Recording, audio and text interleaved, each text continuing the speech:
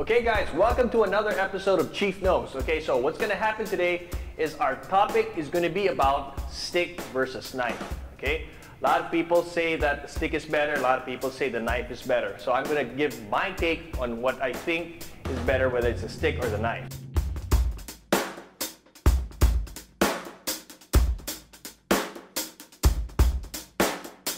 Alright, so first let's explore. The stick, the advantages of the stick is the distance, okay? I can hit him, I don't have to close the distance, okay? Now, as long as I have the distance, I can hit the guy and the guy cannot hit me. So that's pretty good, right? Now, the only problem is, if I hit him, there's no guarantee I will stop him, okay? Now, if I have a knife, if I get hit in a kill point, that's it. All it takes is one. So a lot of people will just say, the knife is coming, oh, just try to do this, and then he'll be able to, I'll be able to knock him out. Again, there's still no guarantee. But the guarantee is, if you get hit in a kill point with a knife, you're dead, okay? So let's explore that first. Okay, now let's bring in Coach Mike. Coach Mike, let's go. All right, so Coach Mike has headgear, he's got a practice knife and a practice stick, okay? So again, just to show you guys, even if he has his knife, he has no distance to stab me, he's there, but I can hit him, he can't hit me, okay? Now, the problem is, even if I hit him, there's no guarantee that he'll get knocked out or I can stop him. Okay, there's no guarantee, regardless of who you are, okay? But there's a guarantee that if he stabs me in a kill point, I'm dead, okay? So, I guess you guys are beginning to understand why or what my preference is. It's always the knife, not the stick. Okay, now, let's do this first, okay? So, let's say for example, we're here, okay? Coach Mike steps in, tries to attack me, there, that kind of thing, okay? So, from here, Coach Mike tries to attack me, okay, so I'm there right away. Now, if you notice, I whacked him right away, we hit him, but again, there's no guarantee, okay? This is what might happen, okay? Let's say I go in, I hit him, boom, that's what's good. Okay, now, people will say, well, that means you don't know the footstep, you don't have no footwork or whatever, okay?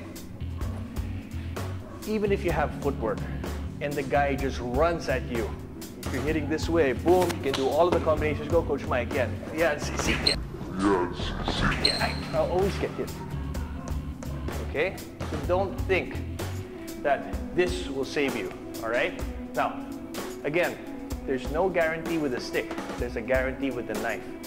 If that thing pokes you, that's it, okay? So, a lot of other people will say, well, maybe if he's here, just don't move, Coach Mike. Maybe you should hit his hand, hit his hand, hit his hand, okay? But what happens if he puts the other arm up? Ganyan ka, yan. He accepts it, then goes in. There. Okay? He knows what to do. So, guys, be very, very careful when you have a knife, okay? Against a knife. Even with a stick, the knife is very, very dangerous. So, a lot of people will say, well, maybe, okay, come in. Okay, of course, I sidestepped him. There, that kind of thing. But look, he's following me the whole time. Okay? Even if I have all the good strikes and everything, all it takes for him is to get one in and that's it. All right? So, when you hit with a stick, can I borrow a, Coach Mike, can I get a stick, please? There we go. Thank you. When I hit with a stick, unless I'm hitting, the bone, okay? A lot of people can take this, a lot of people can take this, and a lot of people I've seen can take that, okay? There's no guarantee, all right?